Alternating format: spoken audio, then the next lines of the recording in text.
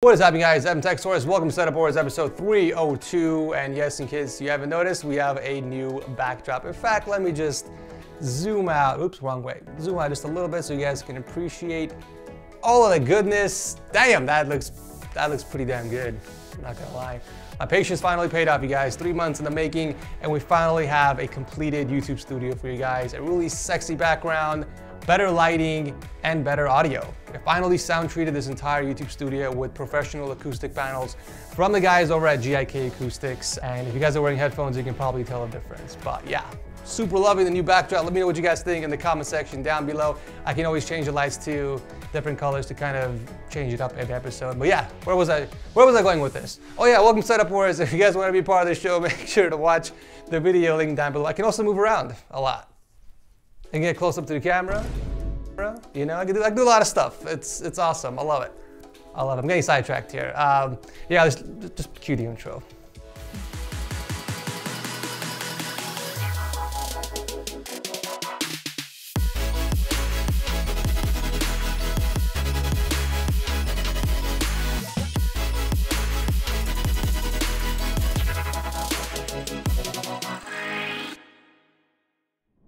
So you just build a brand new shiny PC and you're greeted with this nasty notification on the bottom right corner of your screen. Well, instead of going out there and paying full price for a Windows key, you guys can actually get one for less than $15. That's right, you guys can get a Windows 10 Pro CD key for less than $15 by visiting yourcdkey.com or by clicking my link below and using my code TS20 for that extra 20% off. They also sell Windows 11 and Microsoft Office keys and the same discount code applies. Now, once you get your CD key, all you have to do is go into the activation settings on Windows and put in the new key and watch the watermark disappear. So kicking off the episode, we have a very cozy and compact setup by Daniel, who built this for university studies, gaming, and watching movies and videos. We got an IKEA Gurton tabletop that he stained himself, and he went with a single Alex unit to add some utility while making sure there was plenty of legroom. You know, building a setup is mostly about compromise, figuring out how much you can do without affecting the functionality. Daniel knew he couldn't fit 2 Alex units, so he went with 1 instead. We got a single 27-inch monitor hooked up to the desk with an RK61 keyboard that's paired with a Logitech G502 mouse. There isn't any actual cable management from the peripherals, but it doesn't look messy enough to make a negative impact on the aesthetics. It looks like he's using a tablet as a secondary display, and since it's not connected to the PC, he can easily multitask while the main screen is occupied. We got a set of those popular Creative Pebble speakers for desktop audio, but when he games or wants some private time, he puts on the Cloud Alphas, which are hanging nicely from the side of the desk. No complaints when it comes to cable management. We got multiple raceways channeling the cables directly underneath the desk and into the back of the Alex unit, where the PC is also plugged in, and it's a gorgeous looking PC. It's packing a Ryzen 5 5600X with the Gigabyte RTX 3060. Really great choices on the gear with the perfect fan configuration, by the way. I feel like no matter what specs you have, if you're building an Alien Lee case, you have to use up all the fan slots. It just looks so much better, right? Or am I wrong? I also just noticed this, but if you zoom in a little bit, you can see some stickers on the fans and little Itachi sitting down all grumpy looking. All setups, regardless if it's minimal or not, do need a little bit of decoration to stand out. You know, I like the simple Gobi glide bar you hooked up on the wall to add some accent lighting. I would also find a better place to store your remotes, but other than that, it's a very tasteful setup. Thank you, Daniel, for starting out the show. This next setup kind of pushed the boundaries of minimalism since we have 2 monitors, but I couldn't not feature this. I mean, look how clean this floating setup came out. If you think you saw this setup earlier on the show, you're not crazy. Gabriel was actually featured back in episode 265 with a more simpler setup. Since then, he's made some really nice upgrades, like ditching the desk altogether and starting fresh with something much longer.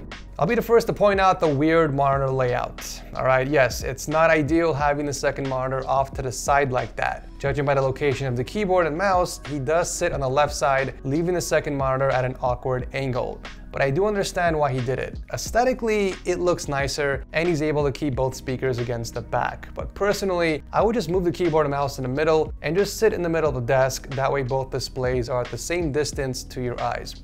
I do like that he stuck to the floating desk design. I think this looks really awesome, but just like my previous recommendation, I would find a way to put the PC on the right side, or at the very least rotate it so we can see the insides.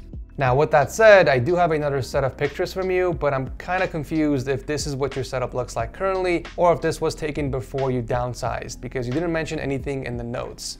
Either way, I do have to say I prefer the minimal one over this. I just feel like you're doing a bit too much here with the acoustic panels and the IKEA shelf up top. One thing I do like, however, is the position of the PC. You did put it on the side, just like I said, but you also added some custom panels to cover the cables from the back. That looks pretty nice. I'm a fan of that. Everything else, not so much. But either way, it's a step in the right direction from your original setup. Thank you, Gabriel, for coming back on the show. Here's another really cool yet minimal gaming setup by Fadi from Australia. I think the IKEA mom desk was a great choice, being in the corner of his bedroom and having the drawers on the left side.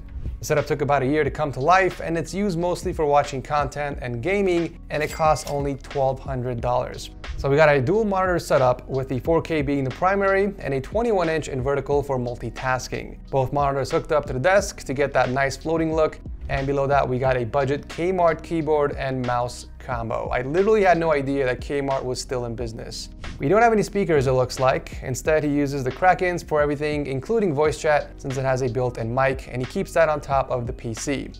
We got a budget build featuring the Ryzen 5 2600 and the RX 580 with a few collectibles for that personal touch. Speaking of personal touch, my guy's rocking those budget nanoleaf panels up top. He actually made those out of wood and stuck some RGB lighting behind it to give it that 3D look. Hey, if you got the imagination and skills, you can create what you can't afford. It does look like you have some extra space on the left of the setup to hang a TV later in the future. That way you can kick back on your bed and watch some movies, but yeah, pretty sweet minimal setup. Thank you, Fadi, for entering. As the video goes on, the more minimal we get. I mean, look at this setup. So clean, so elegant. I love the simplicity of it. There's everything on a single 24-inch monitor that is hooked up to a Linman tabletop that's sitting on a discontinued IKEA drawer with custom 3D printed desk risers. I do love the look of these together. I feel like they complement each other very nicely. For peripherals, he's using the GK61 keyboard paired with a G502 mouse with clean cable work through the desk, behind the tabletop, and into the right drawer where the PC cables are also managed. We do have the Ryzen 5 3600 in here with the Strix RTX 2080 Super powering the entire setup and providing the FPS to the 240Hz monitor. A very straightforward and clean setup indeed. Thank you, Mateo, for entering. And wrapping up the video is a minimalistic ultra-wide setup by Vince from Ohio, who's a real estate agent. So it took him about a year to build the setup so that he can enjoy gaming and streaming on his off days.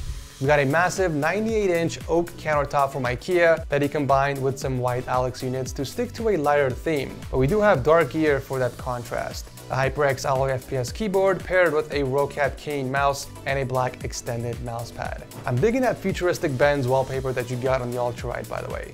Maybe someone can find out where the link is to that and let me know in the comment section. I think some acoustic stands would benefit your speakers, and you can also contain the wires a lot better underneath the desk by using some more Velcro straps. The UPS in the carpet is also a no-no. You should treat it like any electronic. I would just go to the local hardware store and have an employee cut some MDF or even some particle board and stick it under the UPS. That way it's not constantly sucking up dust and dirt. It's also nice to see a capable PC that's able to push the required FPS for that 165Hz 3K monitor. The Ryzen 9 5900X with the EVGA RTX 3080 shouldn't have any issues pulling over 165 FPS for the games you're playing.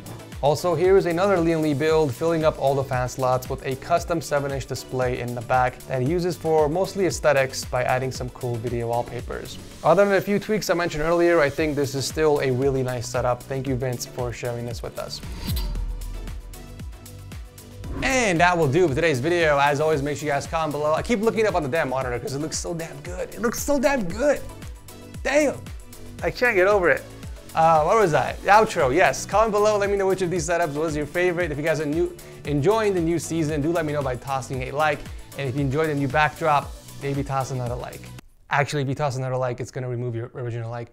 Don't do that, just toss a like if you either enjoy the new season or you like the backdrop. Thank you so much for watching, and I'll see you guys very soon in the next one.